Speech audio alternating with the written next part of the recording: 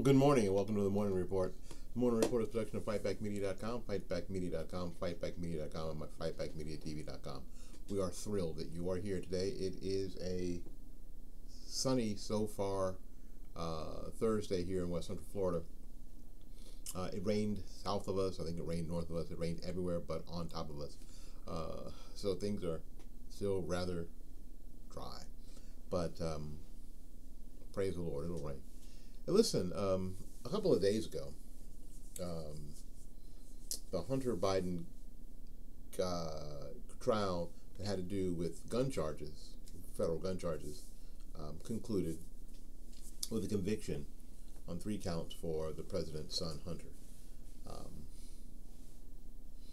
little bit before we get into it, it is well documented that that Hunter has had problems with substance abuse, and that's led him down a pretty dark path in his life, and frankly that's all really sad.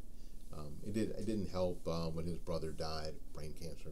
Right, his brother didn't die in Iraq. His brother died with brain cancer, and that all that had to weigh on him and be very, very tough.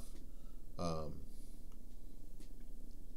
we all know about his involvement in Burisma, and using his father's name, the Biden name, to get into positions of power and money that, frankly, he only got into because his last name was Biden. All that stuff's really, really apparent, really obvious. There's no really question about all that. Although the left would have you believe that all of that is sort of in flux and in question when it is truly not. As a compassionate person, I think it's awful that he went through this drug abuse. When he made a joke about it, and this stuck with me when he said, "I probably snorted more Parmesan cheese than any human alive," while he was looking for crack. And that's one of those things that happens to people. They become scavengers. They become animals in that sense because they are looking for the drug, and that's where he ended up being, and it put him in a bad place. That's where the laptop from hell came from. Yes, we all know that the laptop from hell, the very piece of equipment, the very thing that a lot of us were banned from even talking about or reporting or commenting on because it was supposed to be Russian disinformation, and between the White House and the Department of Justice and social media, the bigs of social media, people lost their accounts and lost their monetization on YouTube. All sorts of things happened. When this laptop now was the Exhibit A in this trial, the one that was Russian disinformation. Yes, I know all that, and so do you. But something occurred to me this morning as I'm tooling through all my sources. The reaction of some Democrats at this point. One of the reactions is from your girl, and she is your girl. She is. How would I know this? Because I signed her to you. Is Alexandria Ocasio-Cortez. Here's her reaction. Here's her quote. What would Republicans point to as a two-tier justice system when the president's son was just convicted of a crime? I mean, if anything, this shows the difference that Democrats are willing to accept when our justice system works as functioned and as designed, she claims, adding that we are not here contesting the results. We're not here trying to defund the FBI. Wait a minute. Shh, I know, I heard you. Or the Department of Justice because we don't like the outcome of a given trial. We respect the judicial process.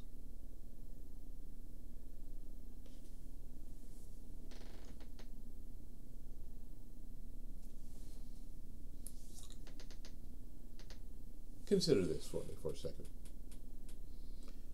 Do you think, because I certainly got this gut feeling that in this particular case, that's probably just going to end up with a big fine I think the penalty could be 25 years in jail, which I don't think Hunter is going to go to jail for 25 years. Or 2 days, let alone 25 years. But there can be a cash penalty of $750,000. Now, do you think that raising $750,000 is going to be trouble for the Biden machine, for the left machine, for the Democrat machine? Do you really think that raising $750,000 is going to be a problem for them? Huh. I don't think so. You can also get 9 years of supervised release, which means it's probation. It's going to be some combination of fine and probation. Hunter Biden isn't going to spend a second in jail. There'll be no video of him in the orange jumpsuit being frog marched into federal prison. That's not going to happen. It just isn't going to happen. But do you think that he was sacrificed? Because nothing really bad's going to happen to him. He's still going to be a Biden. Right? Do you think he was sacrificed? So now, the left can say, see, there's no such thing as a two-tier justice system. The president's son was just convicted of a crime, and he's a convicted felon too. See, so y'all have to stop saying that.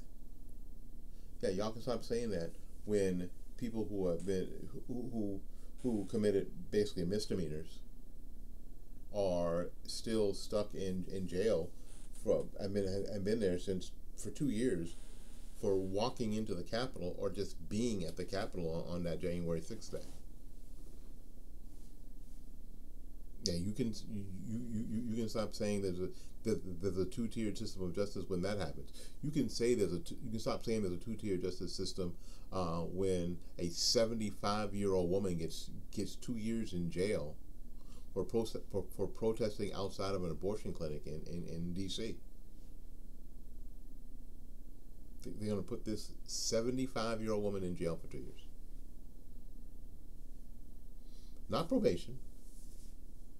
Not a fine. She's getting jail time.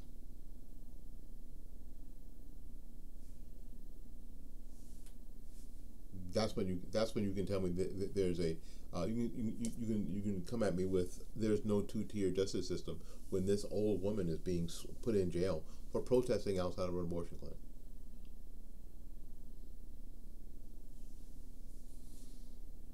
Hunter is the sacrificial lamb for this, and it is the sickness and the terribleness of this regime. I've mentioned a bunch of times that I think what the left and Jill Biden, this is on you. I wouldn't be surprised if she was behind this too. Your husband is obviously not well, and I hope, I don't believe it's true though, that you have said to him privately, Joe, this is enough. It's enough. You don't have to run for president. You don't have to do this. Joe, it's enough. You don't have to run again. You don't have to. It's enough. Your husband's not well. And he could, I don't know, die in office. He could, that office, for a healthy person is rough. So why would you allow this, Jill Biden? So after seeing that, it wouldn't surprise me a bit, frankly, that you would allow your son to be sacrificed for the cause. That you would just allow your son to be sacrificed for the cause. It's insane to me.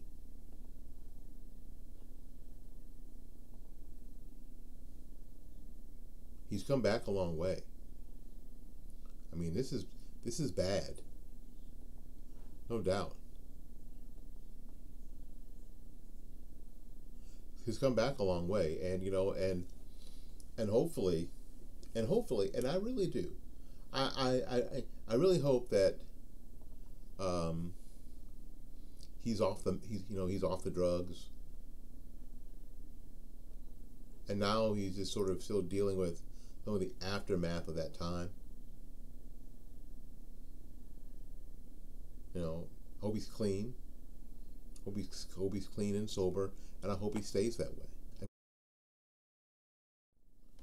I can't imagine anybody being happy or giddy with someone who is hooked on drugs that way. And the thing is that you see, what happens to a person, and then having to live that out loud in front of the entire world, which obviously doesn't help, right? Most of us are blessed that we didn't have to live our lives out in public for the entire world to comment on. I don't think most of us could stand the scrutiny. I really don't. I don't think most of us could stand the scrutiny. But in this particular instance, I think that this man is being, I don't know, sacrificed at this point, to a degree, for the cause. Now, he may or may not be a willing participant in it. I don't know. I mean, he's grown up in it. He may understand that's the only way forward. That he has to sacrifice himself at this point. That he owes it somehow to the thing. The thing. Whatever it is, I think it's horrible. I think it's absolutely terrible. And listen, do me a favor. If we're using the vMix program because it's very, very handy and it's very, very powerful. But it's kind of expensive for us. We can't raise the $750,000 and just buy whatever we want. We cannot. But so we're going to ask for some help. And if you are willing to help, let's see here if I can get both of these on the screen at the same time. You see, this is what it allows us to do, and we can do it in real time and not in post. So if you will, there you go. This T-shirt is available at Teesprings. There you go. At the gear shop at Teespring. There we go. Outrage is my love language. I don't know where that Sunday that came to me. I don't know. And then you can get that here. So if you would do that, every single dollar goes into the thing here that we're doing. None of it goes to my vacation because, as you know, I don't get vacations. The last time I had a vacation was at Thanksgiving, and it was at Advent Hospital, and I don't want those kind of vacations anymore. No summer vacations for me. In any case, if you would help us out there, you can go to the address that's right here on the bottom of the screen. That'll be very, very helpful. All right, we got to get out of here and make room for somebody else. So until we see you again, go out there and learn something, love somebody, and for goodness sakes, y'all take care of yourself. We will see you when we see you. Bye-bye now.